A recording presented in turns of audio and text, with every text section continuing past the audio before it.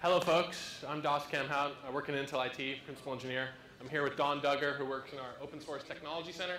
And we are here to talk to you about Intel's work with OpenStack. So first of all, I want to give you an overview of what Intel does with OpenStack. Some of you may know we make CPUs, we make silicon, we also make software, and we also have a pretty long standing history of helping in the open source industry. Don's going to give you a lot of details on that, but just if you look across the three areas where we're focusing, one's in our contributions. We now made it into in the top 10 contributors as part of Grizzly, and Don's going to explain a lot of the details on what that is and what it is that we're doing. The second point is from my neck of the woods, and this is how we actually utilize the technologies. So many years ago, we were one of the large drivers in the EDA silicon environment for moving from Unix to Linux. So we invested heavily in Linux. We're in the same situation here where we're moving very aggressively forward and utilizing open source capabilities for what we do with cloud computing. We've been running a cloud environment for quite a few years. My background's in grid computing, where we are heavily using Linux and other open source capabilities. So what I'm going to do is give you some overview of what we do with Intel IT's Open Cloud. We shared quite a few details in the last summit, so I'm just kind of going to give you an update, and so we can spend some more time on saying Intel's other contributions. And the third element is a thing we have called cloud builders, and these are basically blueprints, reference architectures on how to stand up a cloud environment. So we invite various solution providers to come in and basically prove out step by step. This is actually how you build a cloud, so that other IT shops or other system integrators can basically take those blueprints, bring them into their own environment, and walk through the steps of actually building a private cloud. So our focus is enabling enterprises and cloud service providers with open source capabilities for cloud. So this is some of the key Intel contributions, and again, Don's going to go into much more details on this.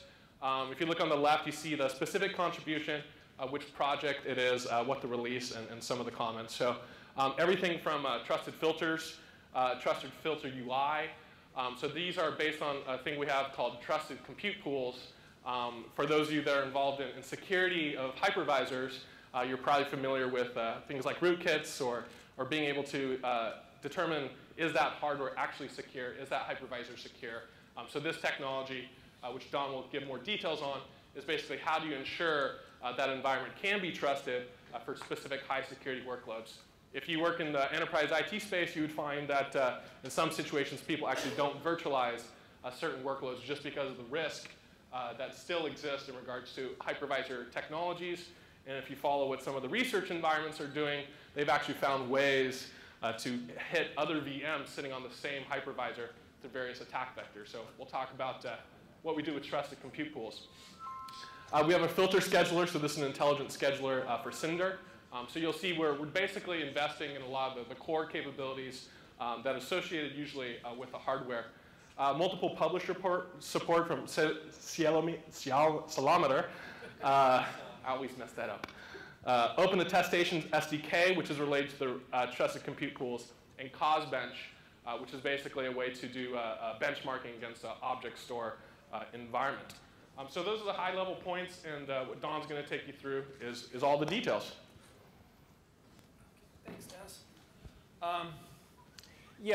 One of the first things that we started to work on in open source, excuse me, not open source by any means, OpenStack, was creating something we call trusted compute pools.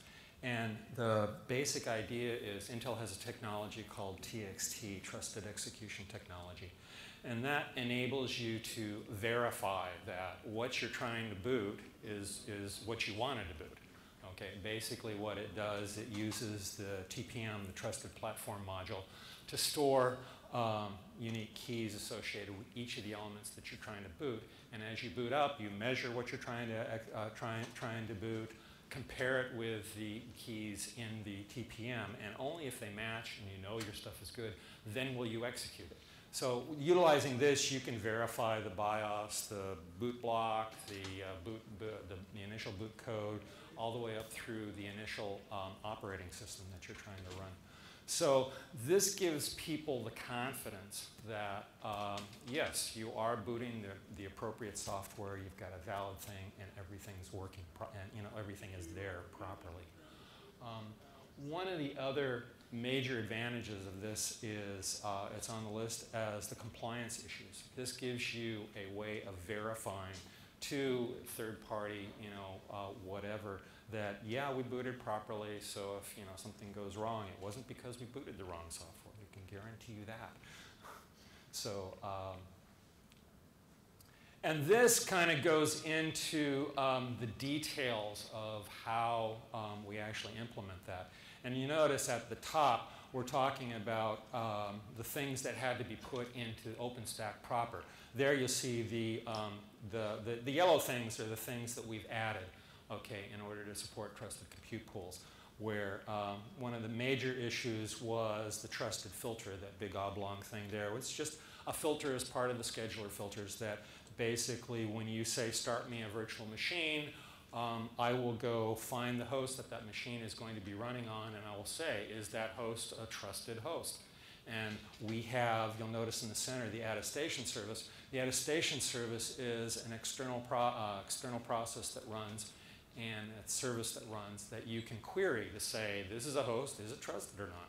And we've got various protocols and whatnot in place so that if you look down at the bottom where you're actually running a host, this is where you have to have the host boots up, it runs the TXT. I'm pointing on my screen here, and I'm sorry that I don't have a pointer up there, so you'll have to read through this slide, and hopefully you can find the things I'm pointing at, virtual pointing. It boots and it executes the TXT code to guarantee that you're booting the right thing, and then there's a trousers module, which is part of the boot thing, part of the processes that run, that it talks to the attestation service, and through a well-defined protocol, it'll exchange keys and guarantee that what you did is what you thought you were trying to do. Oh my gosh, yeah, I should have a pointer, thanks. Okay, yeah, there we go. Yeah, you see now I've got through that, and that's probably the last one that I'm going to be pointing at. I can point at it.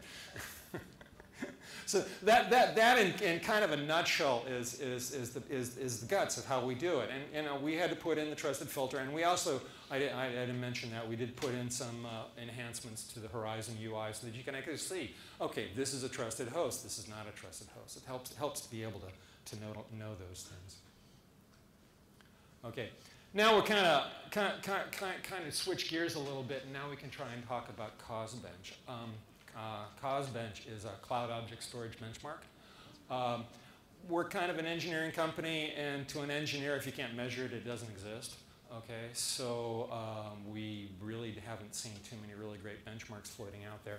So we decided to create one, and the first thing we're attacking is the ability to measure how fast your object storage is working. So we've built a framework, okay, that has the ability to deploy an appropriate set of servers and whatnot, and then have deploy some benchmark processes that will extract data from the servers and measure the bandwidth and whatnot that you're getting. And you can utilize this to find bottlenecks in your particular environment, to see whether or not different hardware is doing different things properly for you, and do all that kind of stuff. As I say, if you can't measure it, it doesn't exist. So now you're going to have a chance to measure it, and we will be enhancing that in the future. Hopefully, hitting other things. I mean, I'd certainly like to measure things like how is the compute nodes doing. I mean, are you hitting those things properly? We're very big into networking. I expect to see networking measurements and whatnot coming down the line. Again, this gives you kind of an architectural picture of the way CosBench works, where the important thing is you have the controller up here, which is running things down through and hitting the storage system. And it's all web-based, so that it's very easy to utilize, easy to measure things, easy to find out how the stuff is going. And I should also emphasize that I work for the Open Source Technology Center here. everything we do is open source. Okay, so we might have created CosBench, and I don't even know if it's been officially released in the public yet, but it will be. Okay, we're not in the business of creating proprietary solutions, at least in my division. So expect to see that available, and you can grab it, do whatever you want with it, utilize it, modify it. We love modifications; those are wonderful. Okay, another thing that we've been working on is the filter scheduler for Cinder. Now, for those of you that are familiar with OpenStack and the Nova scheduler, this will look remarkably familiar. Okay, in point of fact, it's almost exactly the same. The basic idea is you create a set of filters, and these filters are pretty much analogs of the same filters that you'd see in Nova. But now what we're doing is we're applying these to Cinder so that you can filter. These filters says this particular storage service is not appropriate for the particular benchmark I want to, for the particular workload I want to run, or this particular server is appropriate. And so the filter will make that decision for you. And then we have a weighting function that will go through and try and decide which of those storage servers, pass the filters, which of those is better than the other. And based upon that, you'll get a rank-ordered set of servers for your storage. And so this enables you to control better how you place your storage, how you access your storage, and hopefully you can optimize your system and get it working in a much better fashion. It basically gives you more control over what's going on. And this just gives you an idea of how you can utilize these things to start with set of services and which are the appropriate storage servers that you want to go and supply those services. The multi-publisher kilometer, I actually got that right, so there. The idea here is you have a set of data that's going into the collectors, and you want to transform that data. And it might be one person wants to look at raw CPU counts, but another person might want to only look at CPU percentages. Okay, so you might want to transform that data into different forms for different consumers. And then somehow you have to get that data to different users of the data. There might be somebody that wants to measure the data for performance monitoring purposes. Somebody else wants it for billing purposes. Somebody else wants to use it for historical trend type analysis and whatnot. So you have to get that data to multiple consumers. And so we put in some code into the kilometer to enable just that. You can take basically one set of data, transport in multiple different ways, and then send it out to multiple different consumers. Yeah, and to talk about some of the future things that we want to look at, we at Intel are very intent upon enhancing OpenStack. We think it's a really great thing. So we have other things that we want to do to it going forward. Enhanced platform awareness, that's actually something that I'm kind of working on. The idea is we want to enhance OpenStack so it can be aware of maybe some unique features available on different nodes, and so that you can utilize those different features in the most efficient and most performant fashion possible. Kind of as a side note here, I should emphasize, I work for Intel. I think Intel makes the best products, so that's why we're going to win. The enhanced platform awareness is not an intent to say, oh, this is only Intel, so everybody else forget about it. We're enhancing the platform awareness across the entire ecosystem. If AMD can take advantage of this and utilize it, that's fine. We don't mind that much because our stuff is going to be better, so who cares? So I just want to emphasize that a little bit. Another area that we're going into, again, in the future is key management. The idea here is we're very concerned about security. The whole thing about the trusted platform, trusted compute pools was a security issue. Key management, again, is a part of the sole security thing. And now we want to start looking into what can we do to secure the data that you're utilizing. Again, we have a slightly biased view. We've got some encryption instructions buried in the CPU, so we think it might be a good idea to utilize those things. Again, we think we have the better solution. But we want to enhance the key management just in general so that everybody can take advantage of it. Another thing to go along with kind of the storage stuff we've been talking about is erasure code. Currently in Swift, Swift does a triple duplication of your entire data set, which is fairly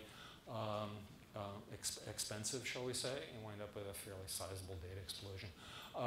Erasure code is effectively the ability to only store certain portions of it and duplicate certain portions of it without duplicating the entire thing in 3 different places and still give you reliable capabilities so that if one of your storage servers goes away and loses your disk, you can still recover the data without necessarily having to go through a full triple replication. So expect to see more work coming out from Intel in that area.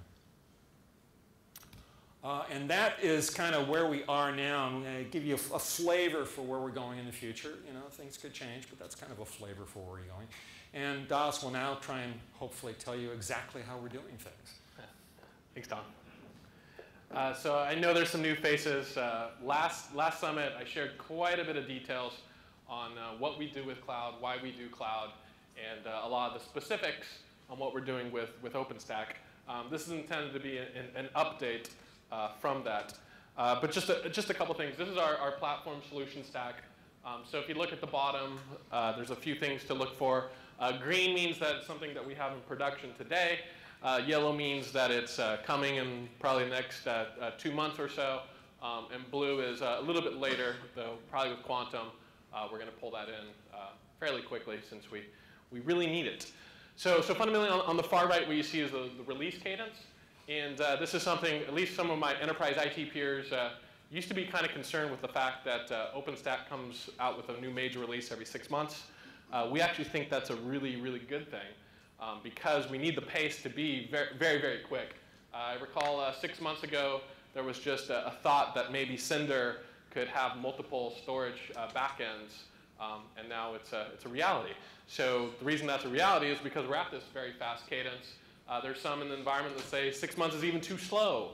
If you look at some of the public cloud service providers that put out 150 features in 1 year, something like OpenStack, as it builds its community, needs to move faster and faster.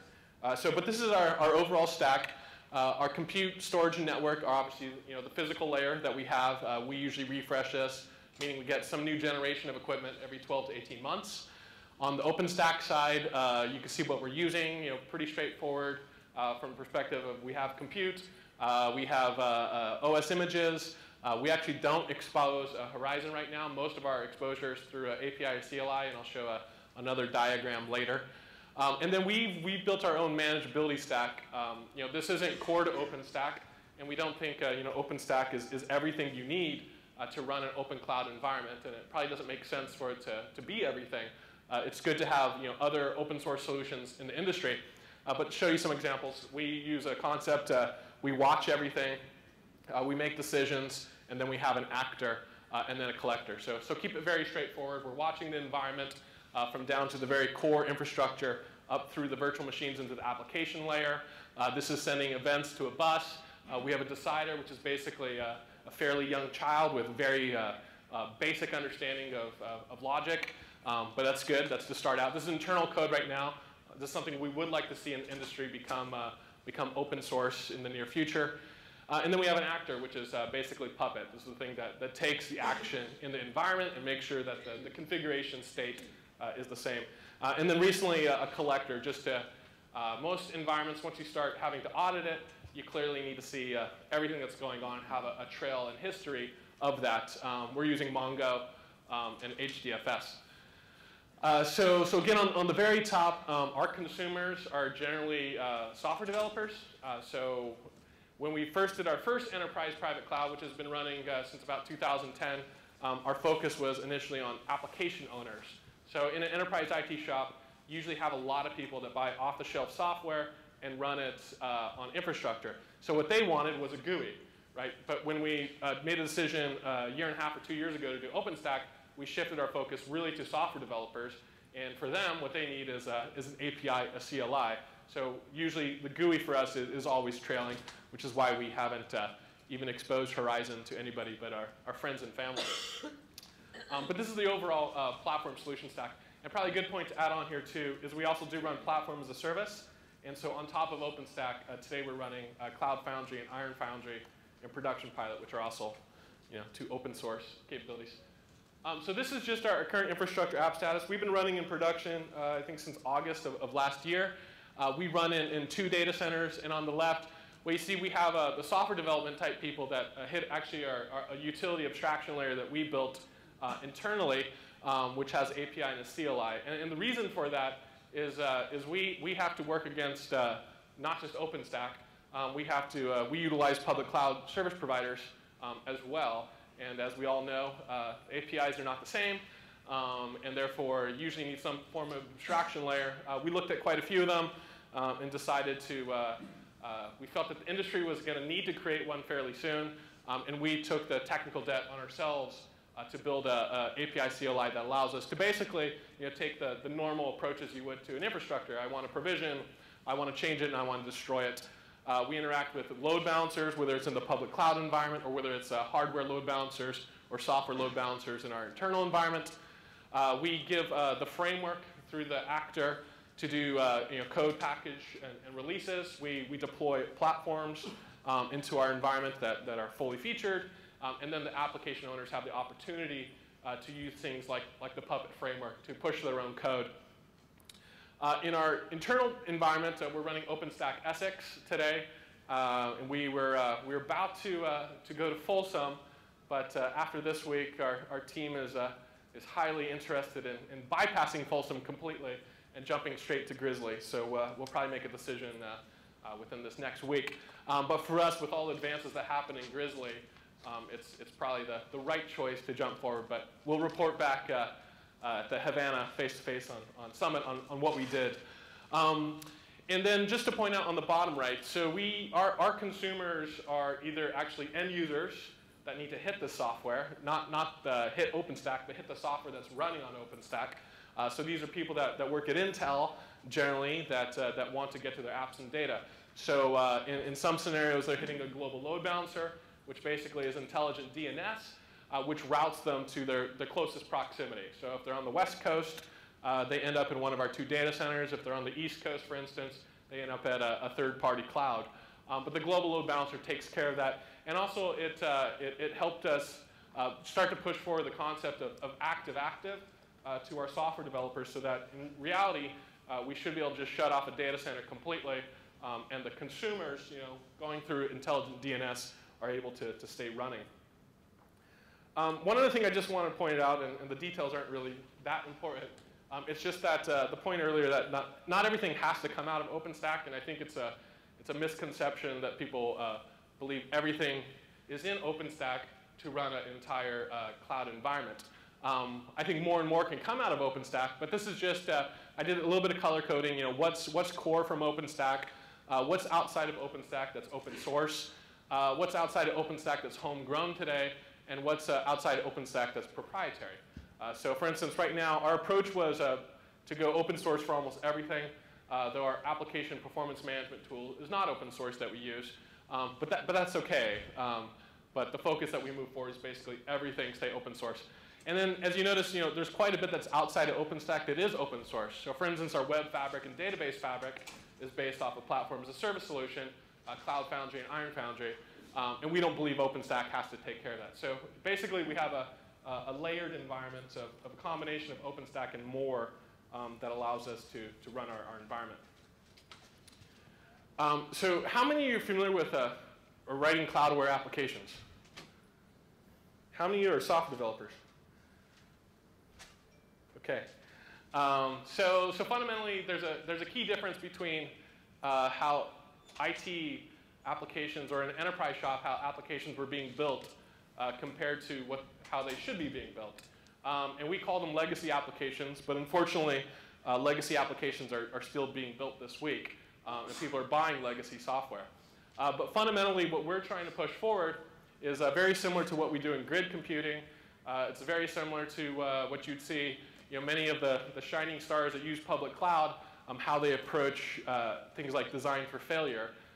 If you go and look into any depth on, say, how a Facebook or Google operates their infrastructure related to their software, it really should start clicking in a software developer's brain on how to actually write differently. So one thing that we do internally now is we do code-a-thons, which are basically a one-day session. We pull a bunch of developers into a room, and we walk them through how to start building cloudware applications. So give them access to platform as a service, give them access to infrastructure as a service, and walk them through some design patterns. So one of them I just wanted to share, which we're pushing heavily, is how to actually build to an active-active model. So the assumption here is deploy to n+1 clouds to basically, as you add on more environments, more regions, more zones, your SLA for your service should be able to go higher and higher, which is very similar to what you see with a lot of consumer apps. I know I saw Gmail was down this morning for some people. Did anybody get hit by that? Nobody got hit by Google Docs down? Okay. Those are rare scenarios. They don't happen very often. I think last time I saw Google have an issue was because somebody messed with DNS in some country, and it went up the chain, and Google then had a DNS problem, but it was localized in that area. And fundamentally, though, it's how they approach building software. If you go inside of an enterprise and you see all the software is built to assume that the server is always going to be on, and I think as we all know today, that's not necessarily the case if you're dealing with ephemeral storage or if you're dealing with a situation where you don't have resilient block storage. People often don't write with the concept of eventual consistency. So eventual consistency is opposite of causal, or where a lot of people spend a lot of money on replicating data so it's constantly in sync. We're saying eventually it'll catch up, and you deal with your code in such a way that transactions are idempotent and they aren't hitting, they're not causing issues by hitting into multiple data centers. Today, we generally help with the database replication for our teams. As we do more and more platforms as service, we expect they can just get eventual consistency out of the box, and they can do less focus on understanding the deep basis of how those things work. But I think we're far from there. Is anybody in this room familiar with things like Paxos? We have a few nodding heads. Any other hands raised? Yeah, so Paxos, so this is like the basics of where we want people to go. But if you look at like complex transactions, you have to enable concepts like Paxos, which ensure that your transaction is really truly consistent before it returns back to the end user. This has been around for quite some time. I know Facebook has shared a little bit that they use that.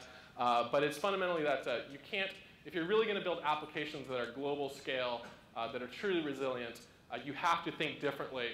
Utilize the cloud to your advantage to create and destroy things on demand, but to really start building with a completely different approach. So this is when we shared 6 months ago. I think I also shared, or I might have left it off, how we compare to public cloud environments. So when we look at the various functions or capabilities that we need on the left, we basically say, hey, where are we at with our Intel IT Open Cloud, our private environment, and where do we need to be? So there's still, there was quite a few things in red 6 months ago. Things are better. It doesn't mean everything's in production yet, but we're slowly making, well, actually fairly quickly making pretty strong progress. And what we'd like to encourage, others that are either in IT shop or committed to helping move this stuff forward is look at some of these areas in red and say, what can we do to accelerate them? So fundamentally, we started out with the basics. Give me compute infrastructure as a service. This is through Nova. No change there except probably moving from Essex to Fulsburg Grizzly. Object storage was a tough one because actually for a lot of software developers, they're not familiar with object storage. Though, I don't know how many of you read how the NPR apps guys are using object storage today. Has anybody seen that article? It's amazing. They have one server that does cron jobs, and all of NPR's applications are just object storage. There's no web presentation layer involved anymore. So the point being is innovative things are happening as people are consuming these services at a greater and greater scale. So our focus was get this into the environment as quickly as possible. We have Ceph in our labs today. I think that's one constant I've heard in almost every talk I've been to about infrastructure. Somebody's trying Ceph. It's working well in our labs today, and we intend to get into production in the next month or so with hopefully no issues. We're going to rely on it for two functions. One is as the Swift API backend, as well as the Cinder API. If you go down the list, there's a couple other areas that are still an issue. Auto scaling is a pretty major problem for us. We have a very basic version working right now where Nagios can tell the decider that there's a situation where CPU is being overutilized and tell Puppet to scale out. We're pretty interested in the heat work, though it's not to the point that we can use it for our hybrid environments, and we would like to see it progress, though. In the meantime, we're investing in our own solution internally, which we hope to be able to share hopefully by the next summit.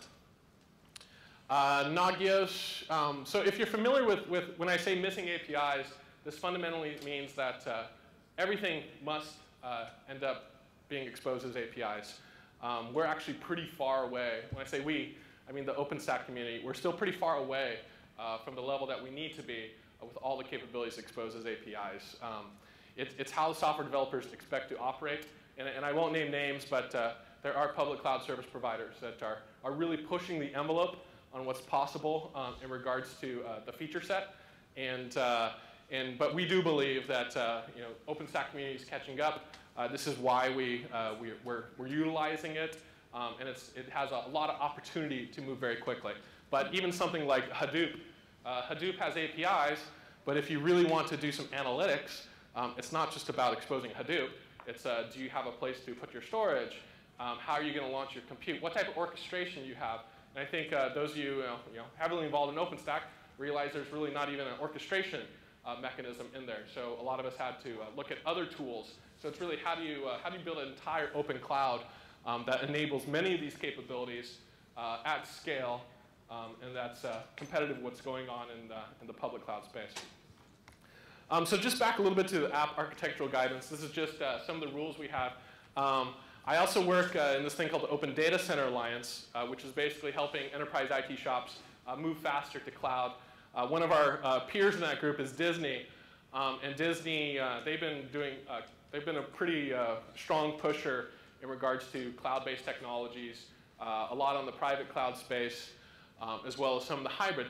But they actually have a white paper out there. So if you're not building cloud-aware applications today, they've published best practices on how to approach building cloud-aware applications. This is just a high-level view that we share, but some of these concepts should be getting ingrained in everybody's head now, like design for failure, assume and actively test for failure. All data centers fail at some point in time. Regardless of how many levels of resiliency you put in, everything fundamentally breaks. We had a joke internally, we had a great data center, and a squirrel took it out. But these things happen, right? So you should always assume failure and build your application in such a way. So stateless compute, scaling out instead of scaling up. A lot of enterprise applications only understand scale up. And the problem with scale up is you can only scale up so high, right, until you hit a ceiling. So driving a real focus on scale out, which requires also that the application understands much more automation and also requires that you expose as many APIs as possible in your infrastructure so you can do tricks like that. I already talked about eventual consistency.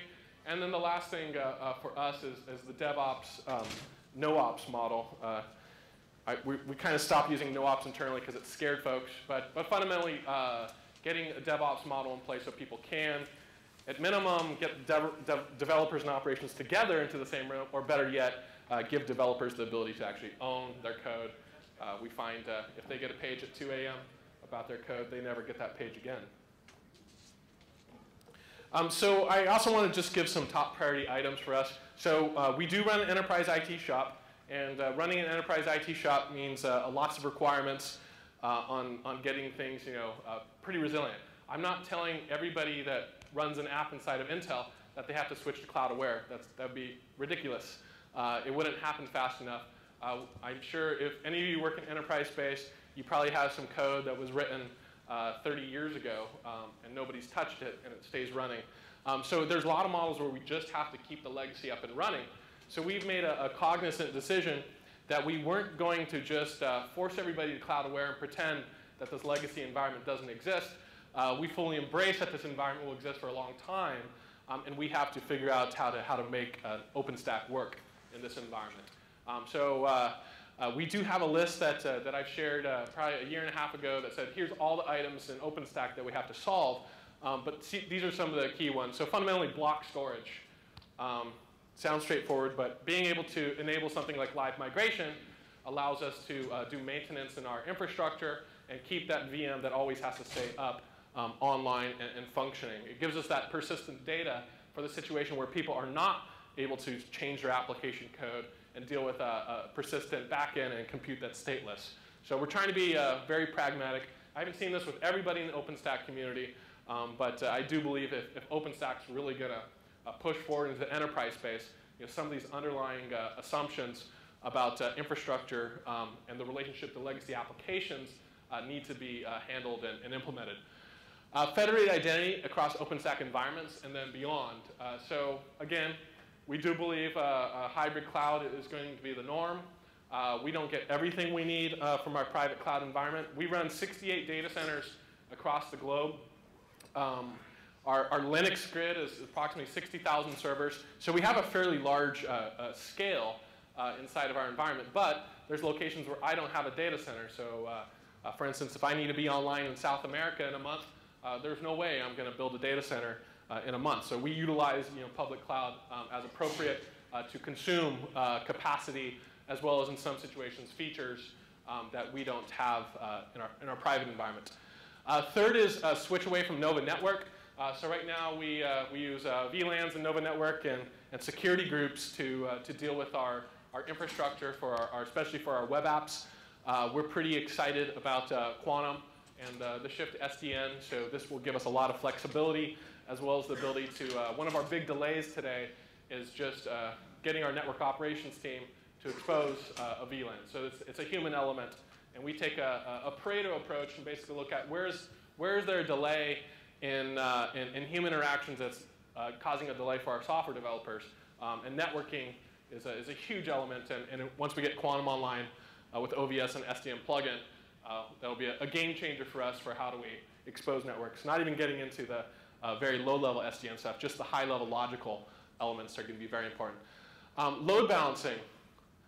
I didn't get a chance to go to a load balance as a service talk here this time. I'm hoping that we've made huge strides. But fundamentally, there's nothing that operates in an environment that doesn't use a load balancer. Right? Applications that are resilient must have a load balancer. That's how it works, whether it's hardware or software. This is fundamentally an aspect. And most enterprise shops probably have a lot of hardware load balancers in their environment that they need to be able to get an API in front of them so that they can enable full app lifecycle. So create VIPs, destroy VIPs, add members, et cetera. So this is a major focus for us because it's also a bottleneck in regards to getting these cloud-aware applications online and completely self-resilient. Implement Grizzly faster. So another big item for us is rolling upgrades. For any of you that have done an OpenStack upgrade yet, since you don't have persistent block storage and you may have applications that are not cloud-aware, they're generally going to experience some form of downtime. And we want to move to a model where there's zero downtime, zero business impact. There's lots of different ways to approach this, whether it's things like anti-affinity in your scheduler so that your applications always end up on different nodes, more intelligence in your orchestration so that as you do rolling upgrades, you make sure that not every node and behind that load balancer are affected. But fundamentally, how do we really enable true rolling upgrades so that the customer, the software developer, and then more importantly, the end user hitting that software never experience a service outage. And then the sixth point is what Dawn talked about with trusted compute pools. We run a lot of high security applications like many enterprise IT shops do. If you look at some of the reasons why people don't use public cloud massively today in the enterprise space or where you're regulated or audited, it's because of security, sometimes performance, and total cost of ownership. So for us, even inside of our private cloud, we have some workloads that we don't put on a hypervisor. And we actually benefit in a lot of situations running on a hypervisor.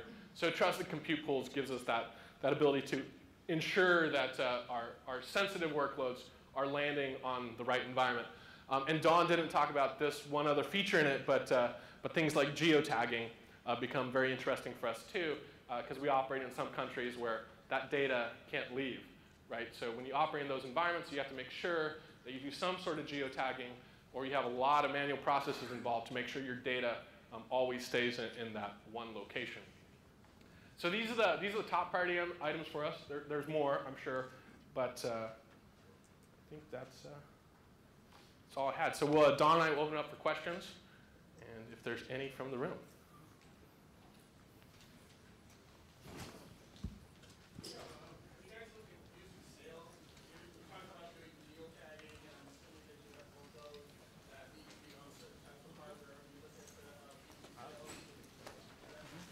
Using the cells capability. As far as I know right now, is cells isn't really ready for what we need. I'll have to ask my guys later. Hey, Winston, did you look at cells while you were here this week? Is it ready? It's getting a lot closer. I understand. Yeah, it's getting closer. Rackspace is actually using it in production right now, so okay. That doesn't mean it's ready for you. But. That's right. We're very curious on cells moving forward. When we were all here 6 months ago, I think even Mercado Libre showed how they have to do a lot of advanced scheduling across their clusters, and they would love cells. They had to build their own code to handle it, so the faster it can be done, the better. Question? Open source platform. Platform as a service? Yeah, so on top of OpenStack today, we run Cloud Foundry and Iron Foundry, which are two open source solutions. We have a lot of .NET developers, so it focuses in on that combination. But we also, of course, have PHP and others. Can you work out a way to hook your orchestration layer into your global load balancer, the DNS-based global load balancer? That's happening. So right now we have very basic interaction, but when we release our new internal abstraction layer with orchestration, it'll configure the global load balancer as well. Right now, somebody actually has to hit it directly to remove a data center. So, third question, do you foresee TXT transcending or extending into quantum or network-like applications? Yeah, I'm not totally sure that would be appropriate, to tell you the honest truth. That's not really exactly where it goes. I mean, I could imagine that those things might want to access the TPM for some reason. But I really don't see where TXT would necessarily fit into that. Well, I mean, the Cisco guy was talking about provisioning services on the fly, storage with servers, as the ultimate controller of the world. Right. And that's where I would see it fitting, but maybe I've got time. Maybe I do too. I don't really see it because the TXT is kind of specialized. It's really geared towards the boot environment, not necessarily.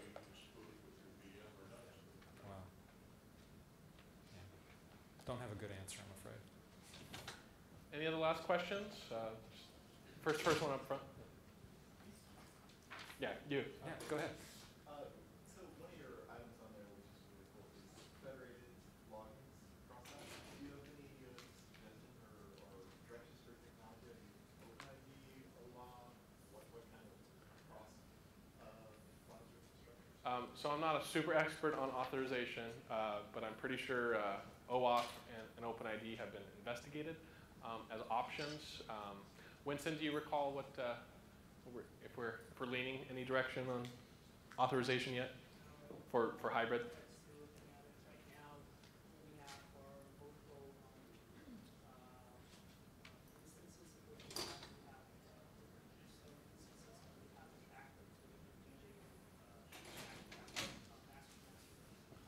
And if everybody didn't catch that, what we're doing is multiple keystones back with OpenDJ to ensure consistency across, at least in the OpenStack environment, that we have connected identities. Our intent, though, is infrastructure as a service, platform as a service should all be in a hybrid fashion, working with federated identity.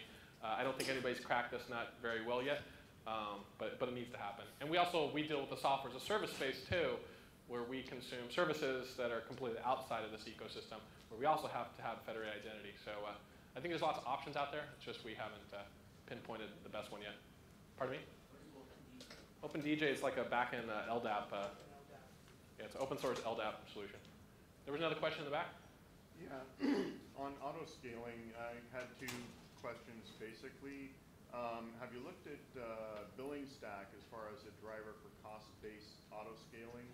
And the other is, I worked on an app that we did in Amazon, and we left autoscale up to the application itself. So it knew if my load is high and I'm doing this function, I need more servers performing that function, and they can spin them up itself.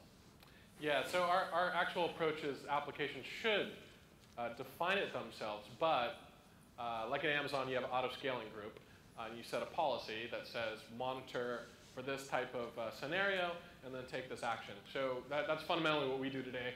With Nagios, we look for a threshold to be exceeded by CPU. We tell our decider, hey, this has been threshold hit, and check to see if everything in that collection is hit. If so, add nodes. So I think most auto-scaling concepts work in that fashion. So yeah, we expect the application people to set the policy. Whoa!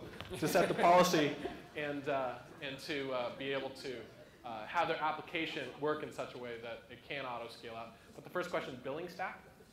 Yeah, so one of the things that we found in Amazon is using their model, we get a cost overrun that really isn't justified by the ROI, right? So we need to have a model where we can say this app is only going to generate this much return, right? How do we cap that? So How do we your manage cost to sales, and then, yeah. Unfortunately, not everything we do is associated with money. Sometimes just altruistic. But yeah, that's a good model. In the grid environment, we look at job slot utilization, correlate that to giant chip projects, and use wall of shame, wall of fame methods to help drive projects to right size. But we do that when you have 60,000 servers. You got to be very specific about the percentage of information. Okay. I think we're good. Well, thank you, folks. Appreciate it. Thank you.